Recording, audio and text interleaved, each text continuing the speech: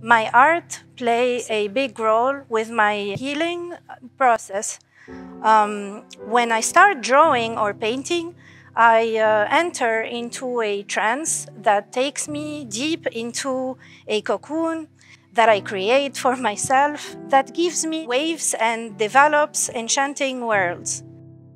When I use these lines and dots and circles, the intricate lines, the repetition, it's like a pattern or rhythm you would find in music. I do have color codes. So if I use, for example, the cool tone, it's more in the relaxing area. If I use the warmer or hot tones, it's more in the discomfort. So I definitely use that a lot to express how my moods are at that time. Recently, I started making my own watercolor, which is really fun. So I subtract pigments from fruits and vegetables and spices, and it's very therapeutic, and I like it because, you know, when you make your own watercolor, of course you embrace your failure and your success. Definitely when you embrace your success, it's an amazing feeling, and then it smells good. I use clove oil to preserve it so then it doesn't get mold. It smells really lovely. Today I thought it would be nice to cook onion skin. And this is what I did. So I cooked it for about an hour to kill all the germs, so then it doesn't have that foolish smell.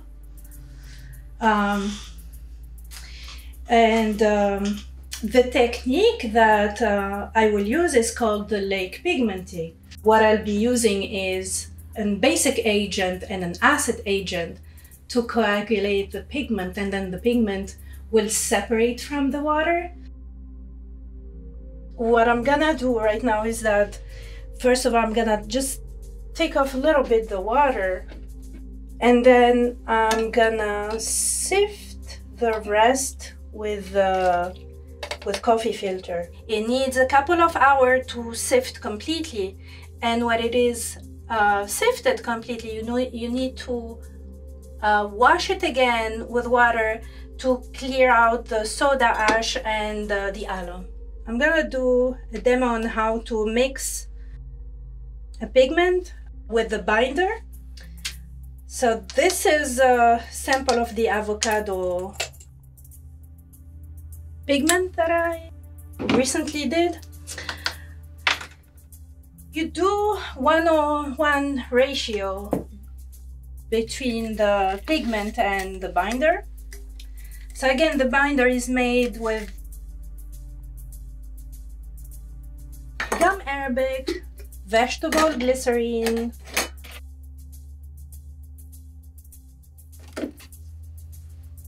it is also made with cloves and distilled water. And honey.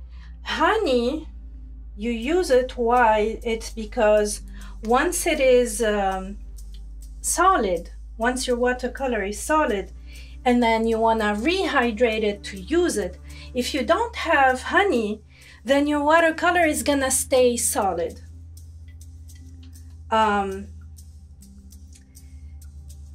You need honey, so then it's gonna give it that viscosity, and it's gonna help it to rehydrate.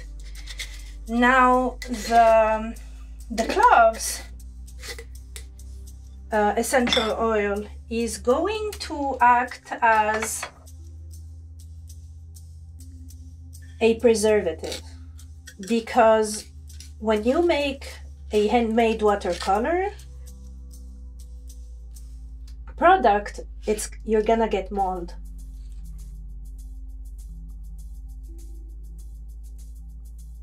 The clove oil is gonna act as a natural preservative. So all these products are non-toxic.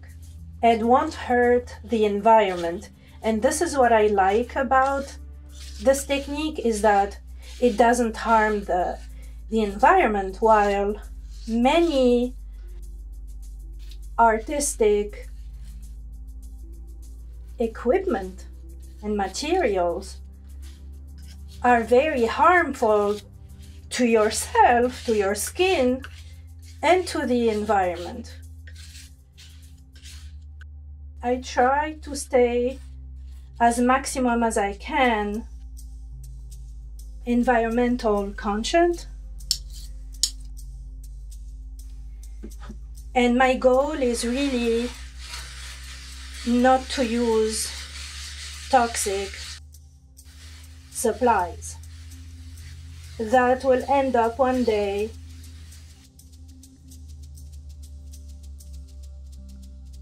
in ocean or in rivers, and they'll end up in animals, and one day maybe you will consume those fish or shellfish, or if you're gonna go to that river and drink from it or swim in it. People do not really realize how many chemicals you encounter in your life. So I try, to do my best and avoid toxic equipment. And it's so rewarding, Like I said, you fail a lot. This is still a technique that I try to learn and master it as best as I can. I still make mistakes, and I embrace my failure and success.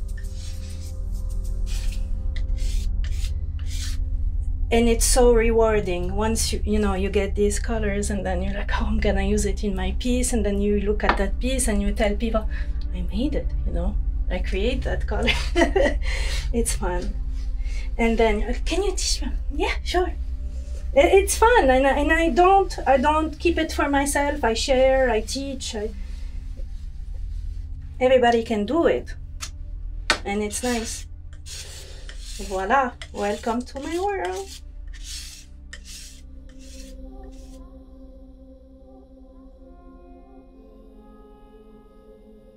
I try to be an advocate for mental health. As I suffer myself with bipolar disorder, I try to break the stigma.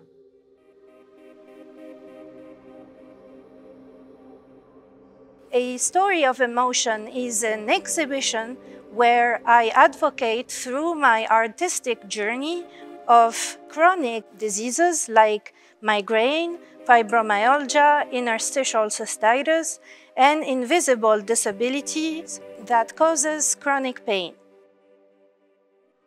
I struggle myself with chronic disease and invisible illnesses. An invisible disability is classified as a physical, a mental, or a neurological condition that is not visible from the outside, but yet can be limited or can challenge a person's movement, senses, or activities. Unfortunately, these conditions are misunderstood because of a lack of information. My goal with this show is definitely to send a message and say that chronic illnesses and mental illnesses are not scary.